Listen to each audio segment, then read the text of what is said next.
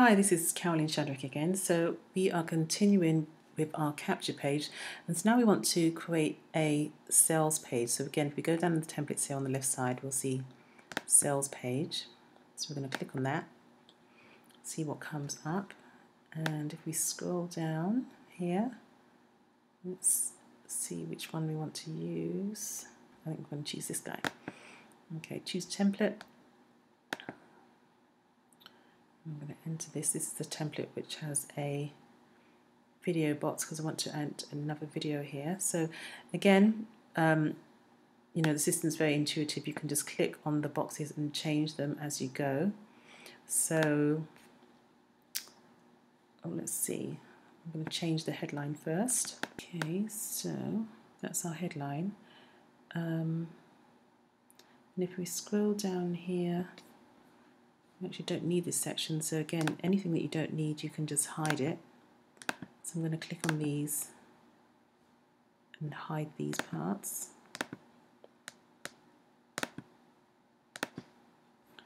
And then for our bullet points down here, if we go in, again, we want to highlight them and we can change. Okay, so I've gone ahead and filled in all of my bullet points here, so I've entered in the information for all of the bullet points that I need. And if you scroll down, if there are any extra ones that you don't need, so again, you just go to the wheel and hide. So I'm going to hide these sections here. I don't need those. Oops. And it looks like I need to hide this too. Let's hide the checks. Okay. And actually, let's see, I need to tie these lines here too.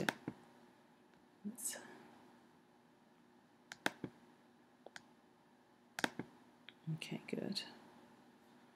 Alright, so then I filled in then this into, this is fine. Add to cart, this is where we're going to need to enter in our PayPal information or whatever pay system that you have. And again, I'm going to hide this logo, we don't want that, and there we are. So what we do want to do now is to go back and add in here the video information. Okay, so this is the video that we want. So if we click on this here, we can just pause this. So again, we're going to look for the share button, and just as we did before, we're going to want the embed code. Make sure the size is correct, so that's 640 by 360. Again, you want to make sure that the suggested videos section is turned off. We're going to use the old embed code, and then we're going to scroll down here. Let's see, and we're just looking for that code that says REL equals 0, which is right here. So again, we're going to insert the plus sign.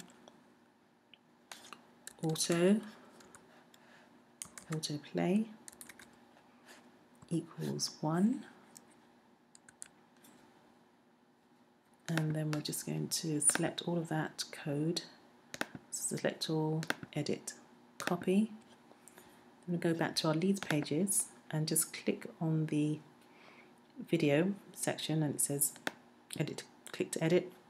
That comes up with the box, and then we just edit, paste. Done.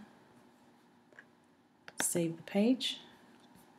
Let's name this page. So this is going to be test sales page. Done. Save. And so the next section we're going to look at is here. So once a prospect clicks on this click to cart button, you're going to want to have a system where they can actually pay you. So we'll be setting up a PayPal button.